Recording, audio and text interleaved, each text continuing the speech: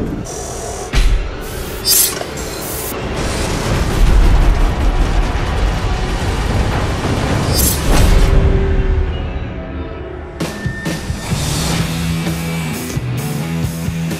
name is Tony Swatton. I'm a blacksmith. I make suits of armor and swords.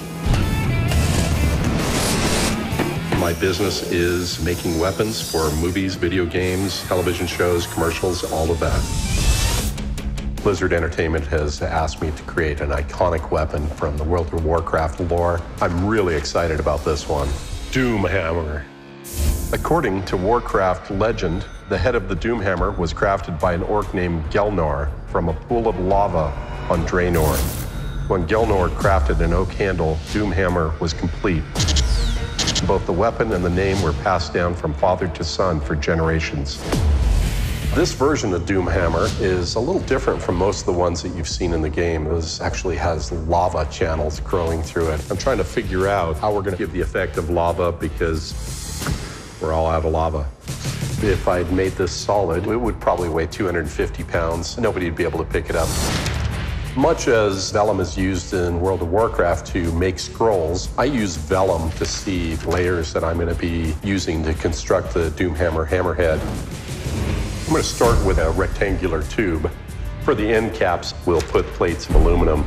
Supporting the wolf head will be bulletproof glass, and then there's 4 bands as opposed to 2 that are in the original design to make it stronger. This is a very intricate piece, and it's going to take a lot of work. I take a look at the drawing and create a paper pattern. Next, I'm going to work on tracing the sides of the hammer face onto 11 gauge steel and cutting that out on the bandsaw. After the panels are cut out, I'll bring them over to the power hammer and hammer in a bunch of lava-type distress look on the hammer face. I'm going to weld the seams together on these 2 edges to make a rectangular hammerhead.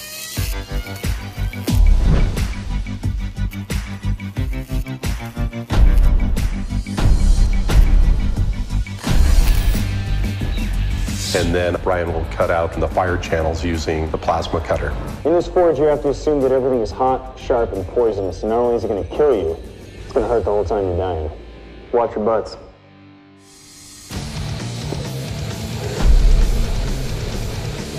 The plasma cutter can achieve temperatures of 45,000 degrees Fahrenheit. It vaporizes that metal underneath it and cuts a channel. After Brian has plasma cut the channels, we will take the scale and flash off using a die grinder. For the end caps of the Doomhammer, Brian will cut out 5/8 aluminum on the bandsaw. And then he'll bring it over to the vertical mill and mill out the fire channels. We send the aluminum out to get anodized, and they'll do a gold anodizing finish with red highlights. There's so many layers to it, and I have to make it glow.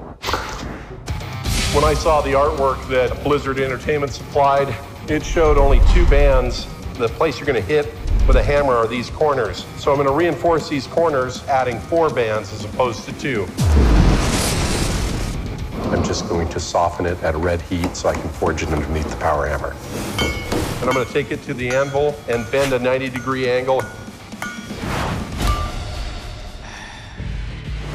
We've drawn the frost wolf on a sheet of steel. So I'm going to use a tool called a jeweler's saw. I'll carve in the details of the mane and the teeth on the Fordham disc grinder. That completes all the elements for the hammerhead. To begin the construction of the pommel, I'm going to take a 3-inch diameter round bar, put it into the forge, and bring it up to a temperature of about 1600 to 1800 degrees, and smash it till it looks like the pommel that I want.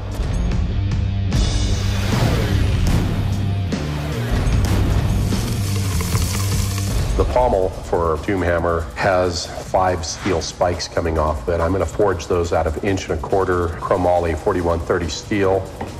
It is hardenable and extremely tough.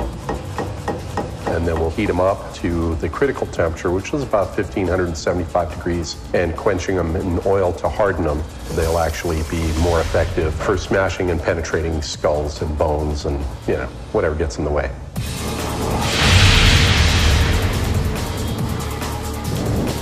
Once I'm done forging the spikes, I bring them over to the chop saw and cut them to length.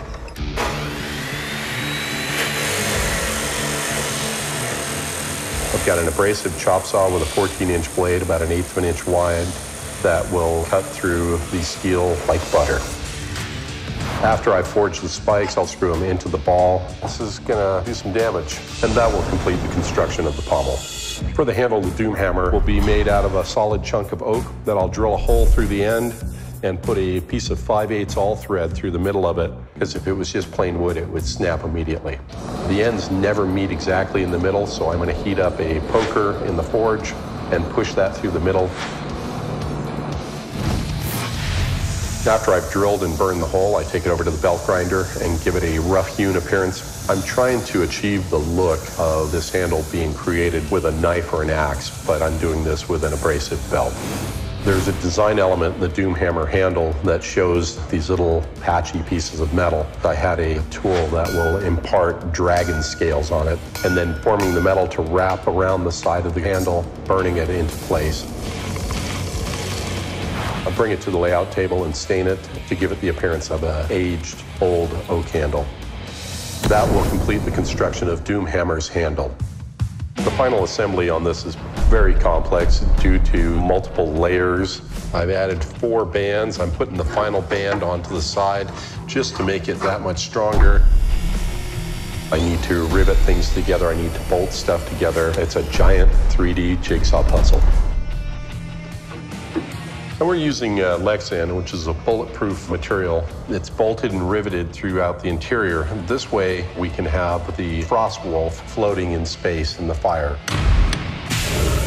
The final element to assembling Doomhammer is screw the pommel to the grip and then bolt the top of the hammerhead together. Done. What I've determined is we're going to use glowing lava-colored lights from the inside of the hammerhead to make lava channels glow. Yeah. This will create massive DPS. If I'd made Doomhammer solid, probably be close to 300 pounds. We'll weigh it up. Right at 50 pounds. Almost 300 hours working on this, but it's finally complete. Let's go crush something with Doomhammer.